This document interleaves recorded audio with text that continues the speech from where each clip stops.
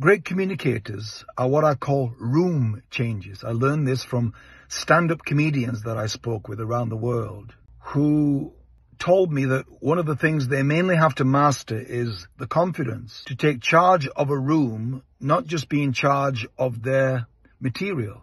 Because on any given day, a quote's room can throw up all kinds of curved balls into what you're there to do. You could have lighting or sound problems. Something just happened in the world that everybody's on their phones watching. Could be battling some illness or something in your own life that you don't want to be in that room with you.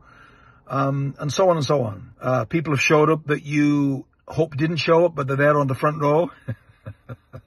Your enemies are in the room, or whatever it may be. You have to learn to take charge of a room, not just be in charge of your content. And I have spent years mastering the art of taking charge of thousands of rooms all around the world that threw me all kind of curveballs. You name it, I've experienced it. And I'm going to pass that skill on to you in New York or LA very soon when I bring my live event there, 7 levels of authentic communication.